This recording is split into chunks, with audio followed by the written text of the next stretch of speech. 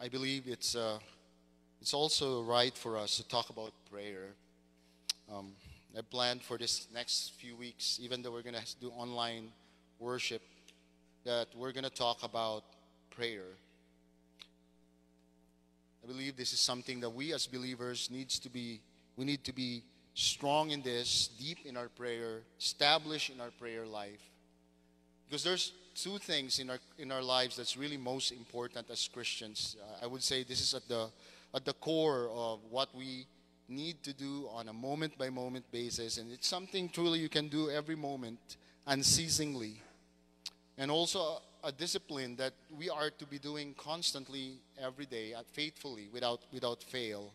You know, that's why we are called disciples, because the word disciple, its root word is the word discipline. And it means that there are things that we as Christians needs to be constantly committed to, moment by moment, every day. And one of the things that we are to be committed to unceasingly, in fact, is prayer. That's how important it is. Because our power lies in the Lord God, and it's true, God has ordained prayer for Him to be able to work through us, accomplish things through us. And so we're going to talk about the importance of prayer, and specifically prayer in the life of a believer. And we're going to try to connect this with the situation we are in right now as well. And this is going to be a series of things that I want to talk about. And today I want to talk about this one thing first, and the negative of this as well. First, we're going to talk about prayer as a response to God's invitation. Prayer as a response to God's invitation. You know, it is God's desire. If you go to Scripture, if you go to the Old Testament, New Testament, and there's verses after verses, after Scripture, it is God's desire for us to enjoy His presence. God wants us to enjoy His presence. He wants fellowship with us. He enjoys fellowship with us. And He wants us to enjoy that fellowship. You know, in the Old Testament, we find verses like this is what Psalm 95:2 says, "Let us come into His presence with thanksgiving." Jesus in the New Testament told us that we are to come to Him, all you who are weary or burdened, and I will give you rest. You know, we're reminded by Jesus that we are to come to Him. In fact, this is a command for us to come to Him. If you are weary, burdened, and He'll give you rest. And also we are told in Hebrews that let us approach God's throne of grace with confidence. And also in James we are told to draw near to God. So you notice verse after verse after verse, scripture after scripture, we are being told to draw near, approach Him, come to Him, come to His presence. Without a doubt, God wants us. He wants our fellowship. And He wants us to enjoy His presence. And prayer is a response to this invitation. This is our response to God's invitation for Him, His invitation for us to come to Him, to join Him in fellowship. You know, in fellowship with the King of Kings and Lord of Lords. We are encouraged, or we are reminded by this scripture that the King of Kings and Lord of Lords is inviting us to Himself. He's inviting us to Himself. Now, if you go back to the ancient times, you know, the kings of the past, think of the kings of the Roman Empire, or the emperors of the Roman Empire, the kings of the Persian or the Babylonian Empire. You know, those kings were very powerful. They had control over everything in their kingdom. And being in the presence of those kings, by the way, those ancient kings, for people, that was a great privilege. You know, except if you have offended a king, of course. It's going to be the other way around. either to lead to certain death or punishment or something that's really bad. But if you found favor with the king, it's a great privilege to be with those kings. You know, those ancient kings, they had all the resources at their disposal. You know, they owned the land, they owned pretty much everything under their domain. In fact, the declarations of those kings, the decrees of those kings were the law of the land. Unlike today, the world leaders, they don't in fact make the laws, or their words are not the law of the land. There's a different law that even the world leaders or political leaders or presidents obey. Like in our country, the Constitution. But back then, the law, the Constitution, was the word of the king himself. The word of the king was the law. And this reminds me of Nehemiah, and I want to read this account in the book of Nehemiah in the Old Testament, starting with verse 1 of chapter 2 to verse 9. And I want you to walk with me on this as we read this passage from the ESV. Okay. In the month of Nisan, in the 20th year of King Artaxerxes, when wine was before him, he took up the wine and gave it to the king. I took up the wine and gave it to the king. So this is Nehemiah's account. Now I had not been sad in his presence. Next verse. Sorry. I am in control. Okay. The king said to me, "Why is your face sad, seeing that you are not sick? This is nothing but sadness of the heart." Then I was very much afraid. And I said to the king, "Let the king live forever. Why should not my face be sad when the city, the place of my father's graves, lies in ruins, and its gates have been destroyed by fire?" Then the king said to me, "What are you requesting?" What are you requesting? So I prayed to the God of heaven, and I said to the king, if it pleases the king, and if your servant has found favor in your sight, that you send me to Judah, to the city of my father's graves, that I may rebuild it. And the king said to me, and the queen sitting beside him, "How long will you be gone? And when will you return?" So it pleased the king to send me when I had given him a time. And I said to the king, if it pleases the king, let letters be given to me, to the governors of the provinces beyond the river, and that they may let me pass through until I come to Judah. And a letter to Asaph, the keeper of the king's forest, that he might give me timber to make beams for the gates and fortress and of the fortress of the temple, and for the wall of the city, and all the house that I shall occupy. And the king granted me what I asked, for the good hand of God was upon me. Then I came to the governors of the provinces beyond the river and gave them the king's letters. Now the king had sent me officers of the army and horsemen. Sent me with officers. So there were guards for Nehemiah. So what is it? What can we learn from this passage in terms of prayer? Now, and I found something interesting about this passage. Talking about a king. Nehemiah was simply a humble cupbearer. That was his job. The cupbearer of the king of Persia.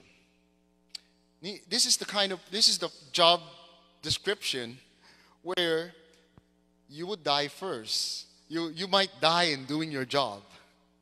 You'll be the first person to die if someone gives poison to the king.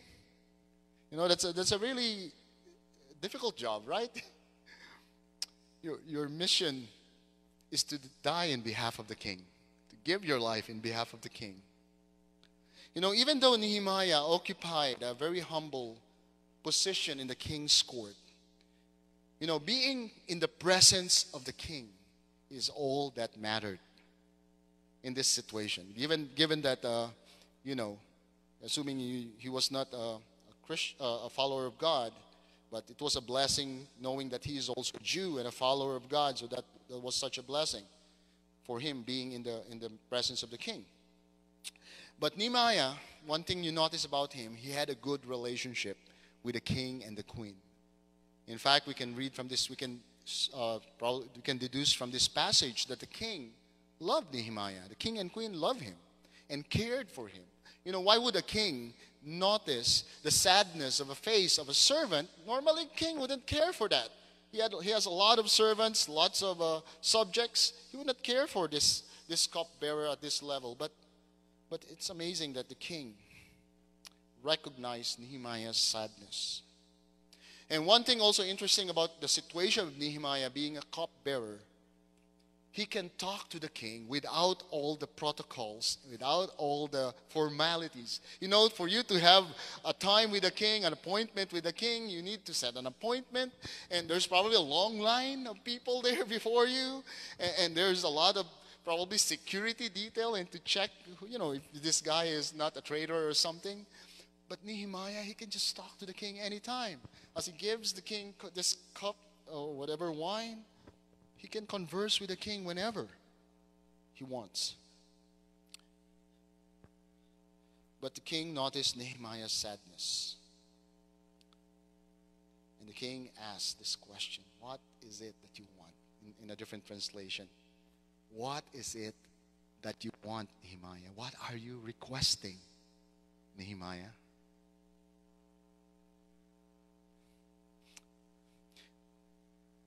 This question that the king gave to Nehemiah was, what is it that you want? Or what is it that you're requesting?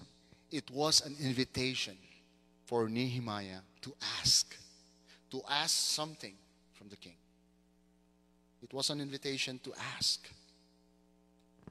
That must have been a wonderful experience for Nehemiah, because if you read chapter 1, Nehemiah was really praying and asking God, God, grant me favor, oh God.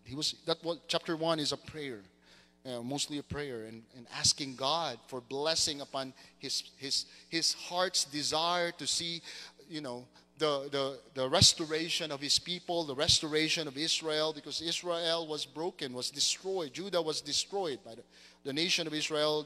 The Judah was destroyed. And his people were in exile at this point in time in Persia. And so this question by the king is, what is it that you want? Must have been something that's exciting for Nehemiah. And we know that the kings like Xerxes, these powerful kings back then, they had all the resources, especially with Xerxes. He had all the resources of the kingdom of Persia at his disposal to give to Nehemiah, to give what Nehemiah needs, and to accomplish the things that Nehemiah wanted to accomplish, especially to rebuild the walls of Jerusalem. And you notice that Nehemiah gave a detailed request to the king, very detailed request. And Nehemiah did not hesitate to tell the king what he needed.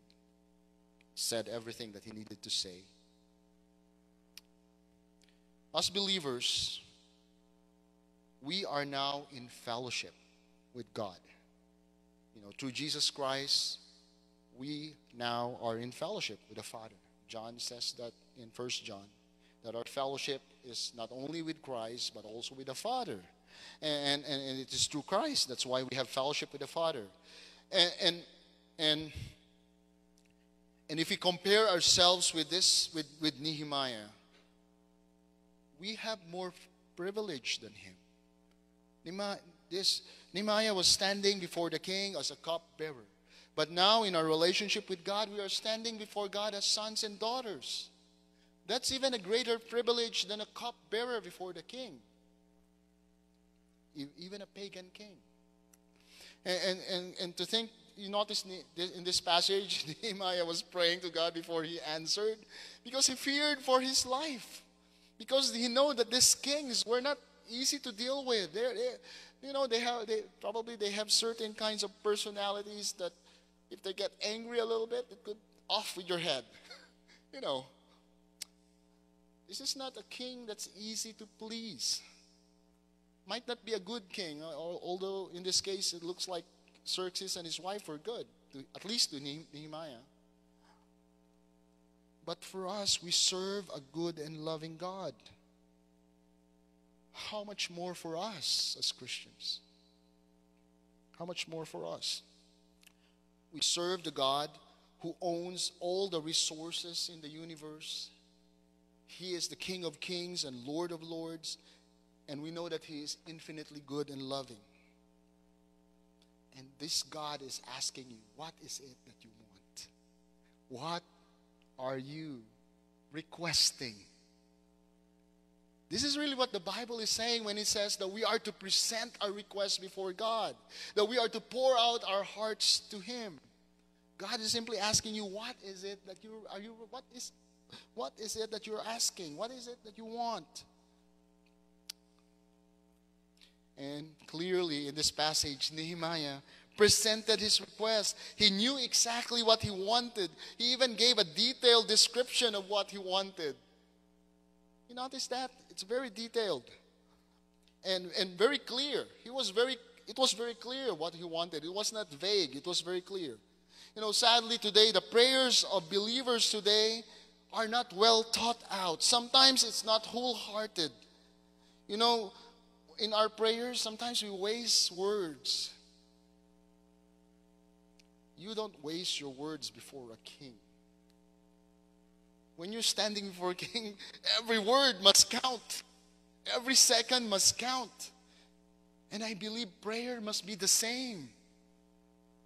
That everything we say must count.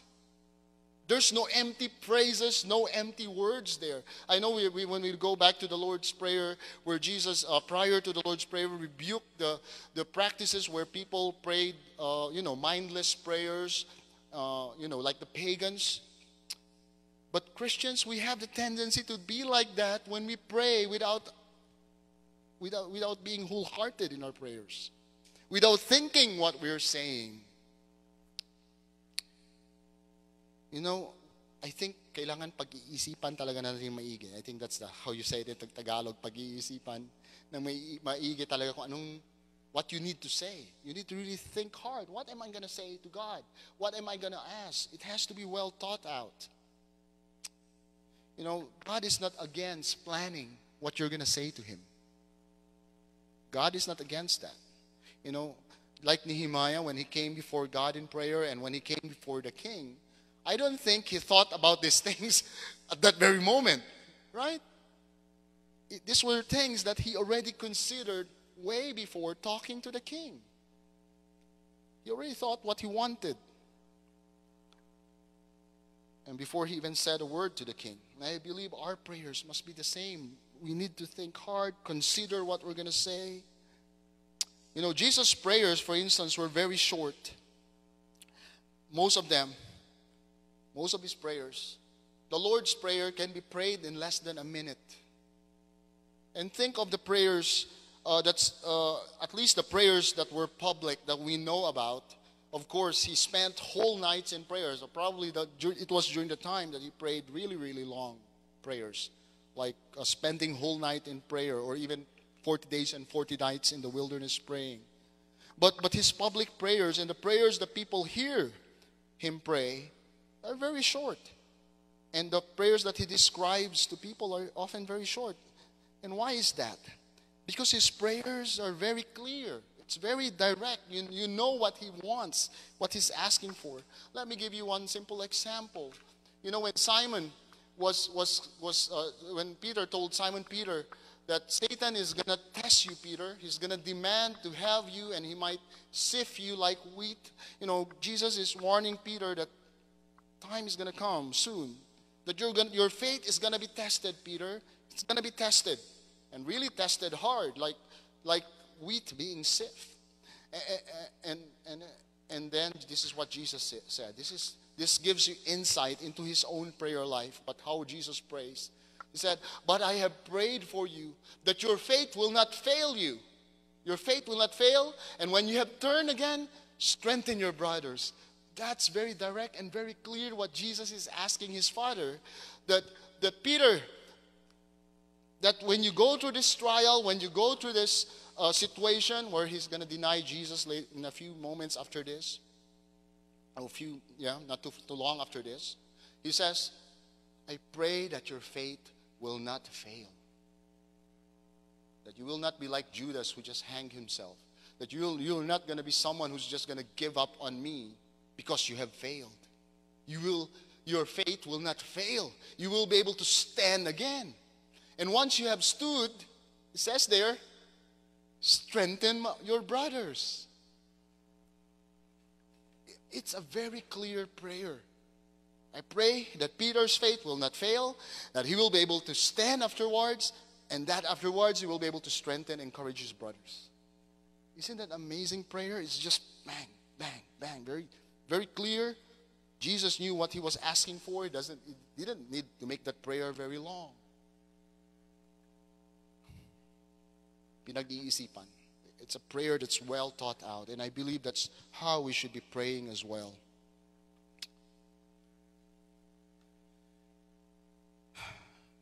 This is how we respond to a king's invitation to ask something from him. We need to be more respectful and reverent in our prayer. You know, our tendency to not think what we're saying in our prayers is not a respectful thing. If you talk to someone and you just mumble things without really thinking what you're saying, that's very disrespectful, right? How much more for God? We really need to think what we're saying before Him. More respectful, reverent, and a greater, view of what prayer is. Spurgeon once said, he said, through prayer, the resources of God in heaven and earth is at your disposal. The resources of God, both in heaven and in earth, is at your disposal. R.A. Teri also said these words. He said, there are things in life that God can only bring to pass through prayer. Meaning there are things in life, it can only happen if you pray. It can only happen through prayer. If you're not going to pray, that's not ever going to happen. I agree with that quote, because if you go back to that passage that Ariel quoted earlier in 2 Chronicles 7, if you look at the context of that passage, this was actually Solomon here. And this was the time of I believe this was around the time of the temple dedication. And Israel had gone through, in the past, had gone through calamities and drought, famine. But this is what God told Solomon at this point. He said, if Israel, if the nation of Israel is going to go through calamities or going to go through famine or drought or locusts devouring the crops or pestilence or sickness or plague, he mentioned 3 things there. I'm just expanding on that. God gave him certain conditions for him to respond. God says there are certain conditions, Solomon, that Israel needs to be and needs to do for him to respond to their needs, to their prayer. And this is the condition that God wants, for the condition of God and what he wants the people of Israel to be and to do. He said, if my people, which are called by my name, talking about his own people Israel, he said, shall humble themselves, pray, seek my face, and turn from their wicked ways, then will I hear from heaven and will forgive their sin and will heal their land. God gave certain conditions. And one of these conditions is pray. Of course, a prerequisite to prayer is to humble ourselves. Then pray and seek my face and turn from their wicked ways, talking about repentance. Only then God will hear from heaven, forgive their sin, and heal their land. But if they're not willing to do this is not going to happen. The healing is not going to happen. The forgiveness is not going to happen.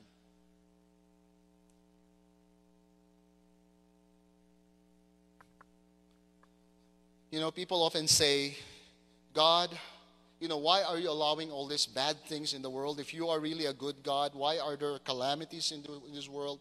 Why are there bad things in this world? Why are there bad things? Why are there many bad things in my life? Why is this calamity happening right now? Why is this pestilence or this pandemic is happening right now, Lord God? Why are nations affected by this? If you are really a good God, Why are you allowing this to happen? You can answer that question now. Why is this happening? Have we asked ourselves? Are we humbling ourselves before God? Are we praying? Are we seeking His face? Are we turning away from our wicked ways? It's easy for us to blame God and tell God, God, why are you doing this? But we are not meeting God's conditions for Him to heal us. The world is not meeting God's conditions for healing. He said He will hear, of course. He will forgive our sins, of course. He will heal our land. He wants to do that. But He said, I have things that I want you to do first. I have things that I want you to do first. If you go through Scripture in the New Testament passages, Jesus tells us to ask, seek, and knock, to present our request, to pour out our hearts. This is God telling us,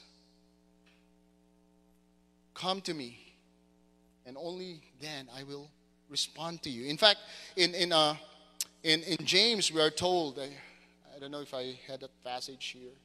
No, later on. Do I have James? No, not that James. Yeah, the other James, other passage. Says that, draw near to God and He will draw near to you.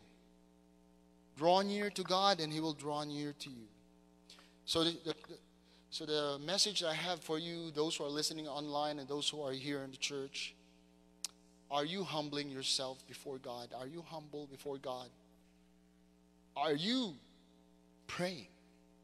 Praying, seeking His face, and turning from your wicked ways. Repentance. Repentance. And I believe this is what God wants us to do today in this situation. In fact, if you look at this passage, if my people, this refers to the people of Israel. And who are the people of God today? Who are the people of God today? The church. The church is commanded to humble herself. We are commanded as a church to humble ourselves. I know we cannot expect the people of the world to humble themselves because they're lost. Without Christ, they need the gospel. They need the gospel. We cannot expect people of the world to pray because they're not going to seek God by their own wisdom and strength. It takes the Holy Spirit for them to be able to pray. So this message, this word here is really for us, the church. Because we're the ones who has the ability to pray. We have the Spirit of God that gives us the heart of humility. And we are the ones who's able to understand and know God, to seek His face. So this is for us as a church. And in closing, I'm going to give the other point, and this is going to be a shorter point, and we're going to end soon. The opposite is not praying, is a reproach to God. A reproach to God. It is something that God disagrees with. It's something that does not look good in the sight of God if we do not pray. Think about this. God is asking you, what do you want? What is it that you want? Asking you, what are you requesting? God is telling you, come to me. And you're going to say, and if I'm going to ask you, are you going to respond to God's invitation? You're going to say, of course, I'm going to respond when God asks me, God asks me, what is it that you want? And you're going to say, of course. I'm going to say, Lord, I will respond. I will respond. But the reality is, we're not responding. We're not responding. Many Christians are not even giving 5 minutes of focused time in prayer before God. Some say that I'm too busy, I don't have time. Some say I don't have the desire or motivation to pray. Or some people, even Christians, don't even know how to pray for more than 30 minutes or even 30 minutes. They already struggle, Lord, what am I going to say? 30 minutes is very long for prayer. It's sad, right?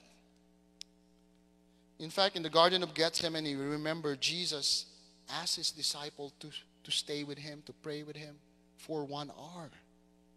1 hour. And it's a reproach. It's actually a sin if you're not praying. It's sin. You know why? This is what James says. Whoever knows the right thing to do but fails to do it, for him, it is sin. If you know that prayer is what God commanded you to do, if you know prayer is something that you're supposed to do on a day-to-day basis, moment by moment, that we are to pray unceasingly, there are many commands in Scripture for us to pray. If we're not faithfully praying, or not praying at all, it is sin. It is sin. The prayer of a righteous person is powerful and effective. And if you are not faithful in the commitments that you have for God, it is sin. And it's not going to be a blessing to your prayer life as well. Because God is not going to respond to a heart that's sinful, of course. You might be thinking, Al, how can this be? I don't really think that God is going to consider prayer, not praying, as a sin. That somehow that's not a bad thing for God to just for me to just ignore prayer. Maybe it's just God can just overlook it. But think about the situation. You have a close friend who wholeheartedly wanted to invite you to her house and to spend time with her. And this friend keeps on telling you, hey, come to me, visit me. I'm going to prepare a great dinner for you. Text you, send you an email, drop by your office and put a card on your desk and say, hey, come to my house at this time. And even sent you a snail mail. And let's have a dinner together, an appointment. And you never responded. You never said anything. You got the message, but you never said anything. What will your friend think of you? What will your friend feel, right? It's going to be hurtful for that person. And she's going to be offended, or maybe, I don't know, might question your friendship, your concern, your love for her. It's not going to be a good thing, right? For your relationship. God is inviting us to come to Him, calling us to come to Him. Just like that rich man having a banquet, calling people, hey, come to my banquet, come to my banquet. But people rejected the invitation. When we are not praying, we are rejecting God's invitation to come to Him. If we truly know how to pray, if we truly learn to pray, like the way Nehemiah asked King Xerxes, even an hour of prayer with God, even 2 hours of prayer with God is not long. You notice our prayer meeting?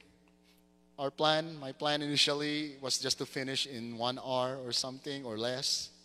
We spent 2 hours every time in our prayer meeting.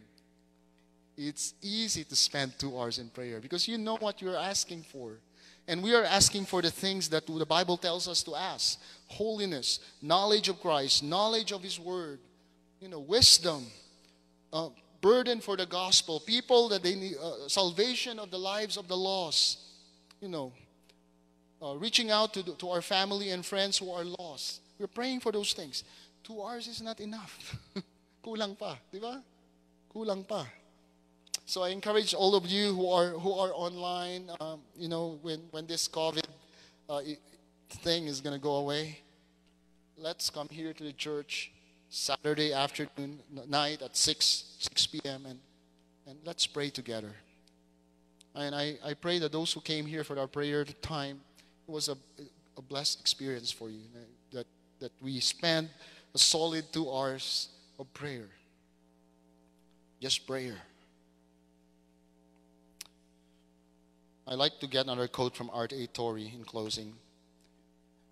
Prayer brings God's power into our work. Therefore, prayer is work itself. it's not a waste of your time. It's not something, some people criticize those who pray and say, oh, ikaw, dasal ng dasal lang. Ako, I'll do work while you're just wasting your time in prayer. Prayer itself is work. You are accomplishing things for God in prayer. Like the quote we just mentioned last time, half of my work is done on my knees.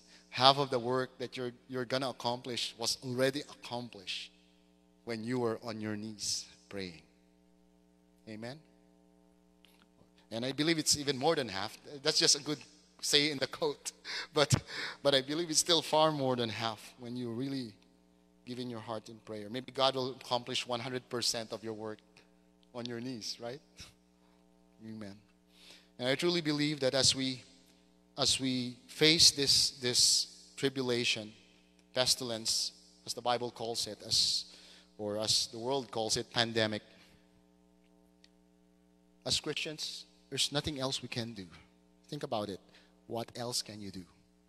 Run around Costco, find a lot of stuff, hoard a lot of stuff, or hide in a bunker or something, or buy an airplane and just fly in the skies the whole time until the pandemic is over, or go to an island. I don't think we have the money to even have an island or a piece of land on a nice island or something.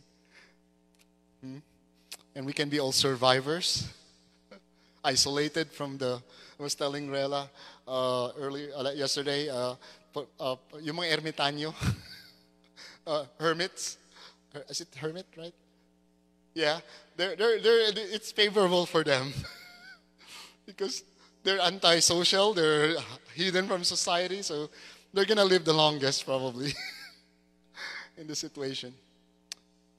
But the thing is, we cannot live like that, right? We cannot live like that.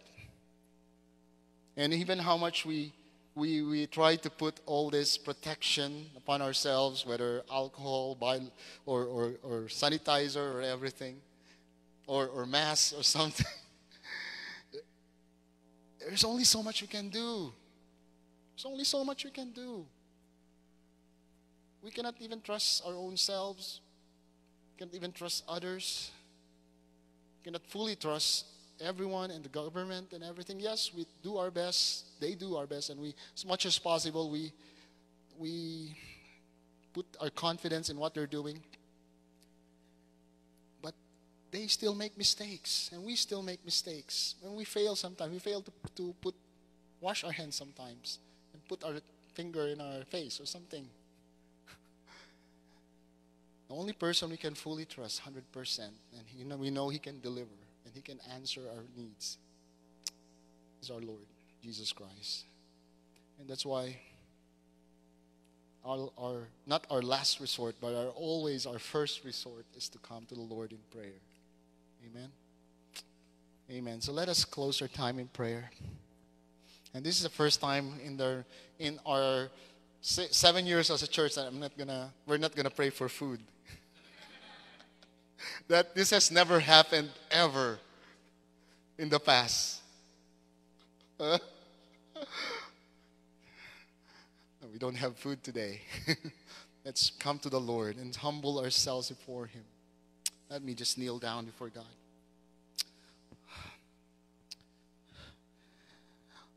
Our Father in heaven, Lord. Lord, we come to You, Lord,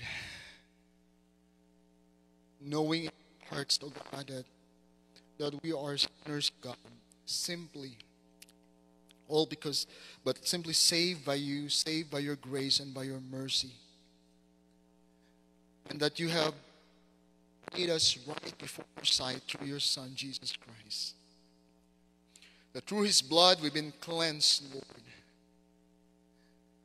And Lord, we thank You, Lord, for Your grace and Your mercy, Lord. And we are humbling before You, O God, asking You for Your grace and Your mercy, O God, for this situation that's happening around us today, Lord. Your grace and Your mercy upon our families, O God, and upon our church, O God. Lord, we ask for Your divine protection, Lord, upon Your people.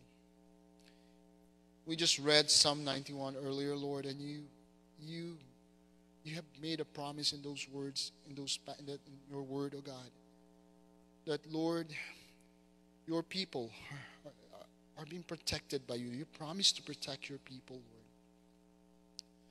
Lord, we hold on to that promise, Lord, that you protect us, Lord, in this situation, as well as our families, Lord.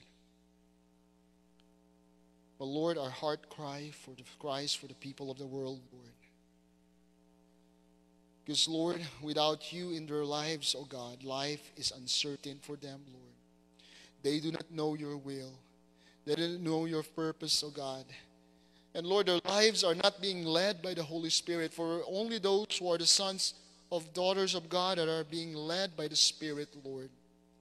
But the people of the world, oh God, they are not being led by you, Lord, by the Holy Spirit. And so, Lord, we pray for them, Lord God, that you reach out to them, Lord. Take hold of their lives, oh God, and bring them to yourself, oh God. Lord, we come to you in behalf of them, that you bring salvation to those who are lost, especially among us today in this community, Lord, that you have called us to minister to, Lord. Lord, as Marvin has prayed earlier, Lord God, bring about a revival within the church, an awakening in the city, oh God. That, Lord, through this pandemic, Lord, people, Lord God, will open their eyes to you, their hearts to you, Lord God, will be receptive to the gospel, oh God. And that, Lord, we as Christians will be bold and courageous, oh God, to share your word.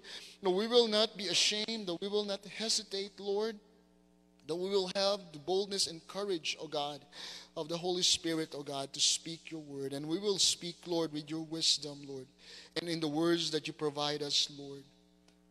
Lord, I know that every circumstance like this that happens in the world, oh God, Lord, I know that this is without purpose, oh God. You have a purpose for this, and you are able to use this, oh God, for your greater glory, Lord. That, Lord, it may look gloomy and Lord, hopeless from the eyes of many, oh God, and many are anxious, oh God. But, Lord, I truly believe, Lord, that great things can come out of this, oh God, especially for your kingdom and for your glory, Lord God, because that's where you're most concerned in this world, Lord. It is for your will be done on earth as it is in heaven. And Lord, it is your will that all men will be saved. And so, Lord, save people that's around us, the communities that we represent, Lord, the Filipino community of Austin, Lord. I pray that you bring salvation to this community, Lord. Lord, and let this church, let the members of this church, let our light so shine, oh God, that this community will see your glory, oh God, through our lives, oh God. That they will come to know Lord Jesus Christ as their personal Lord and Savior, oh God. And Lord, there are many communities also that our church represents, the Mexican American communities, the Vietnamese community, Lord, even the Korean community in this city, Lord. Lord, we are represented in this church. Different cultures are being represented in this church. And Lord, I pray also for salvation, oh God, upon those communities, oh God. And use us as a church, oh God. Use this church, oh God. And Lord, I pray that you bring about this revival, Lord God, and an awakening among people, oh God, in this city, oh God, for the gospel, Lord. Lord, this is our prayer, Lord. Lord, this is a big request, oh God. But Lord, it is your heart, oh God, to show us greater things, oh God. It is your desire for us to experience greater things than what we can think of or imagine, oh Lord Jesus. And so, Lord, I ask you, Lord God, to do this in the city of Austin, Lord, where you have called us to minister, Lord. And Lord, strengthen every church, strengthen every congregation, that as people in droves come to you, Lord, and surrender their lives to you, we have churches around the city who are willing to make disciples, to care for these lives. And I pray for our church that you prepare us, oh God, for this task, to make disciples, that each one of us, Lord, will be caring for the life of a new believer, Lord, nurturing them in the faith, Lord Jesus. And so, Lord, I ask this from you, Lord God, that you prepare our church for the harvest, oh God. And Lord, send more laborers, raise up more laborers, and raise up every member of this church to be laborers for the harvest, oh God.